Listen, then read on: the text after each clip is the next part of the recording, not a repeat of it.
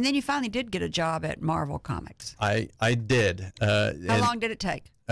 About 5. I graduated college in 2000, and I really got my big break in 2005. I had hit or miss stuff in between now and then. 5 years. He worked at it 5 years. Okay, people, hear that. It felt like forever. I was 25 years. Yeah. It felt like forever, but then later on, I hear stories about people that waited until their 40s or whatever to like finally get in and be a success at comic books. So some people really go at it. And you're in your 20s. So you've landed a job at Marvel Comics. What are you doing? My first big break was on a book called Drax the Destroyer. So I was living in Manhattan at the time, and because it's a crazy story if you want to hear the crazy story. I love the crazy story. A little old lady rear-ended my car, and it was a junky old, used car, and the insurance company paid me out probably way more than the car was worth. And I was at the time thinking about giving up on comics because it had been 5 years, and I'm like, I've really got to go get a real job and do something else. And so I was really thinking about hanging it up. And so you got hit in the rear. I got a kick in the pants. It was a kick in the pants. And instead of buying another car, I bought I was living in Nashville at that time. I'd taken a year off to go hang out with friends and play in bands and draw on the side. So I bought a one-way plane ticket and packed 2 suitcases and went into the Manhattan and just said, I've got so many thousands of dollars, not that much, but I'm just going to go until the money runs out and risk it all. And that's what I did. I lived in a shoebox apartment on 100th and Broadway. That was probably not much bigger than this studio right here that we're in, and it was a converted hotel room. And I went down to Chelsea and to the art store down there, and I bought a air mattress and a drafting table and some paper, and I just went to town. I had a friend at the time. I knew some people in and around the comic book business. So my friend was drawing an X-Men book, and he lived in Chelsea, Sean Chin. He's very talented, and he was in his mid-30s at the time. And he would skateboard up from Chelsea to turn his pages in at Marvel. And nobody really did that because everybody lives kind of everywhere. But he would go and turn his pages in every Friday. So I'd call him every Thursday and tell him, hey, Sean, I've got 3 new pages. I want to show them around the office. Would you sneak me in the freight elevator? Because this is after 9/11, obviously, and all the buildings were really locked down, and that's when they started doing the passcodes and all you had to have the lanyard to get in the building. So he would sneak me in on the freight elevator to the editorial floor, and I would just go in and make the rounds and stop editors if they didn't look like they were busy. If they were busy or had their doors shut, I would obviously make copies of all my new pages, and I'd slide them under the door. And I just did that for about 5 months, and eventually I broke them down, and they called me and said, "All right, you're getting better.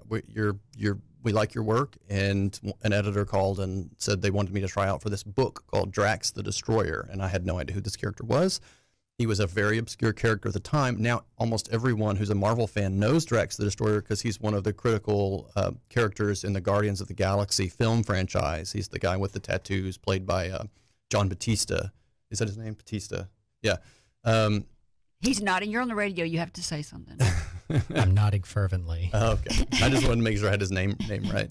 I'm not a big movie guy, but anyway, I got that gig, and by the second issue, I started getting calls from DC Comics, and because I was, it's like when you start dating the hot girl. Yeah. All the other girls want to give you a call. So DC starts calling me at just a few months after. It's like the dam kind of broke for me, and so then I called Marvel and my editor, and I said, "Hey, I've been doing this for now a couple months. I really like working with you guys. It's been a lot of fun, but this is only 4 issues, and do I have a future beyond this? Because DC's calling me, and they have some new things they're doing in the fall, and they're interested in my work." And the next day, I got a call from the editor-in-chief, and they offered me a 2-year exclusive contract, which at the time, that's kind of the thing, right? I mean, that guarantees you work. It means they'll keep feeding you gigs by contract. Yeah, 2-year contract. And so at that time, I mean, I of course I accepted, and then I made a decision to move back to Arkansas. After your 2-year contract? No, I immediately. You mean you kept the contract and got to move back to Arkansas at the same time? Yeah, because you work anywhere as a comic book artist, because I just send the pages in. Was that because you saw the FedEx. Twin Towers fall and you're like, I'm out of here? No, well, this is 2005, right? But I've been in and around that area for 5 years. So I moved there in 2000, just before. In fact, I had a view of the Twin Towers before, like in my New Jersey apartment in 2000 when I moved there. Did you see them fall? Were you there? I did not see them fall, although I did, I saw all the aftermath. I was working at Starbucks on the George Washington Bridge in Fort Lee, New Jersey. That's how I was paying the bills at the time. But that was a bizarre experience because I did the opening shift, so I was there at 6 a.m.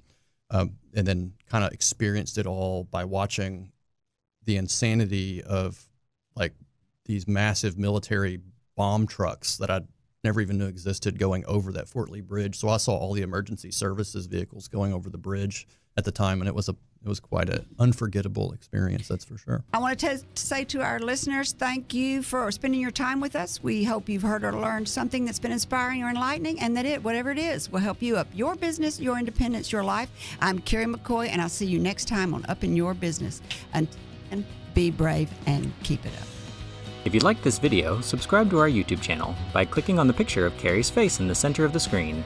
To watch the full-length interview, click the video in the top right. For more interview highlights, click the video in the bottom right. Thank you for watching.